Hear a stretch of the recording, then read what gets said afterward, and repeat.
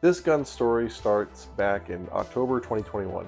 The very first match I participated in was the Rio Salado Red October match. A guy in our squad was running this Galil Ace in 5.56, completely racing through all of the stages with it, and my friend said, I want some of that.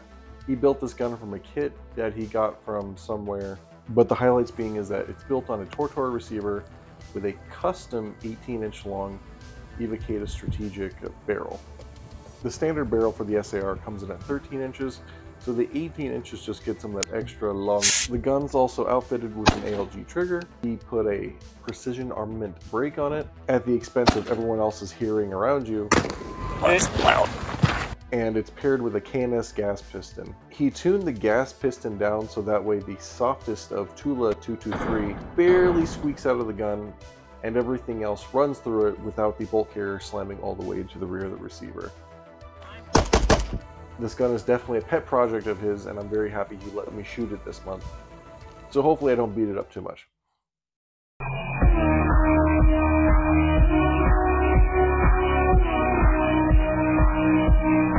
Shooter ready? Stage 1 starts standing in the middle of the course, and then you can divert to either side to get to one of the barricades. I have to engage the steel silhouette, one shot each from 3 positions, and then once I make my 3 hits, I go over to the other side and repeat the process, shooting through each one of the steps. One thing I really do like about the Galil over the standard AK is the sights. They could be a little bit larger for my taste to make target acquisition a little bit faster. However, they are very precise, so I make quick work of getting 1 hit each from each position. I think I only missed once during this stage. After you complete that, you run up to the barrel, ground the rifle, and then engage the pistol spinner. The pistol had started in condition 3, so you have to rack it as it comes out.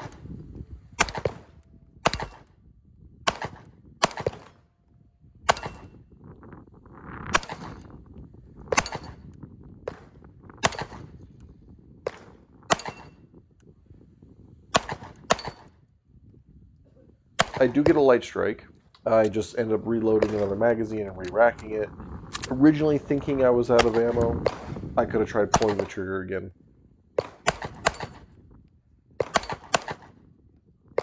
I run to a disappointing moment here where I am not just quite able to beat over the spinner.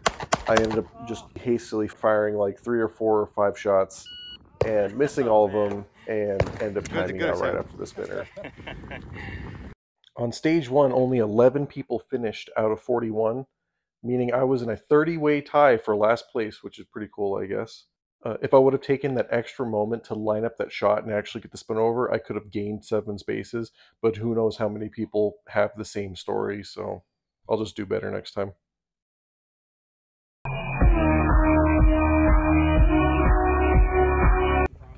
Stage 2 is pretty straightforward. You didn't have to run anywhere, you just had to stand. Stage 2 started with the rifle, and you had to make 1 hit on each steel target where you would ground your rifle and then pick up your pistol and engage one of the triple droppers and hit it once to make it drop, and then you ground your pistol and then pick up your rifle again for 2 more hits, and you repeat this cycle for 6 total iterations with pistol and finishing on pistol. I am getting a lot more light strikes with this ammo, and frankly it just comes from not cleaning your gun, but you know, this is just a casual match for me anyway. Sometimes when you got lucky, you could get the dropper to go all the way down or 2 down, so that way you would only have to get a hit anywhere on it, as opposed to a particular spot to make it drop, which made life a little bit easier. I was able to pull that off towards the end.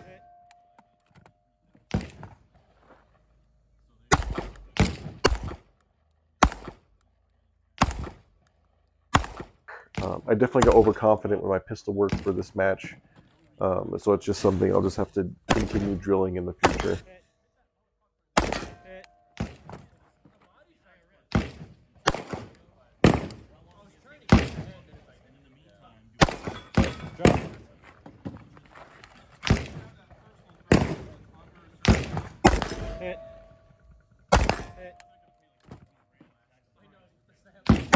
Drop.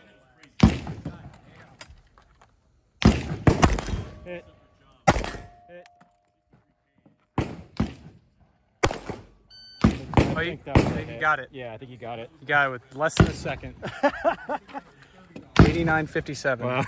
89.57. I got 31st out of 41 on stage 2.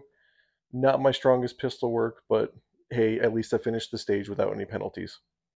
More people were able to finish this stage compared to the other 2 stages. Stage 3 fortunately did not require any running on a very hot day, so that was very appreciated. I ended up getting to do a reshoot because I ended up getting a casing stuck.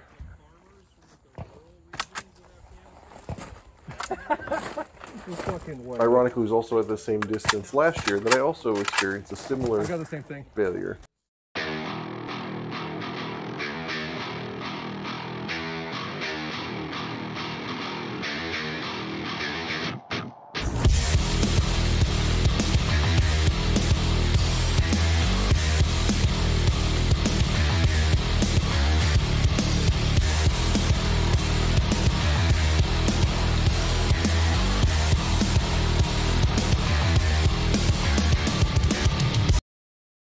Make sure your iron sights are on.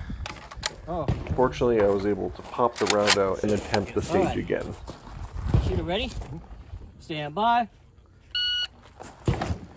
So this one had 3 steel targets that were about at 180 yards away, and you just had to put 1 hit on each steel target from each of the 6 positions on this. That's a good name for this obstacle, or this barricade, to be honest.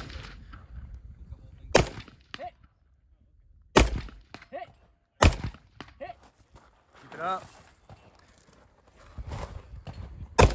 Hit. Hit. Hit. Hit.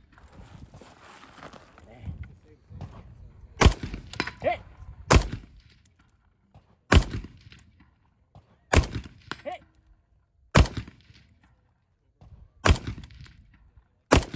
Hit. Good pace. Keep it up. Hot. Hot. Hot. Hit. Hot.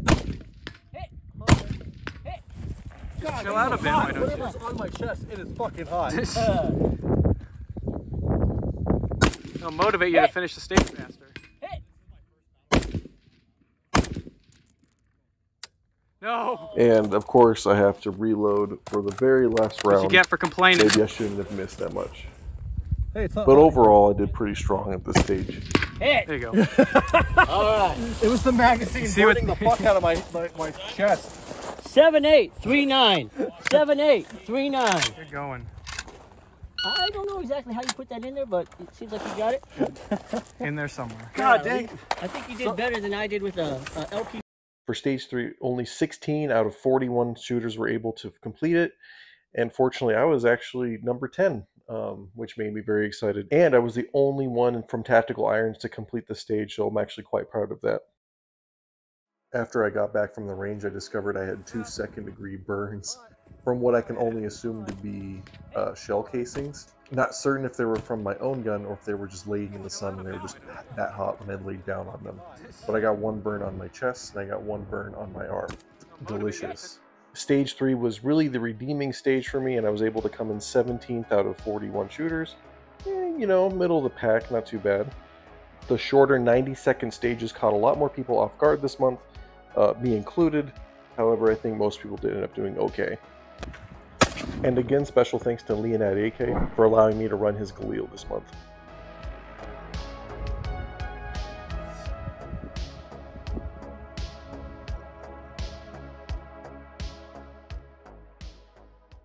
Oh no. My stock's gone a little bit wobbly. It's downrange still.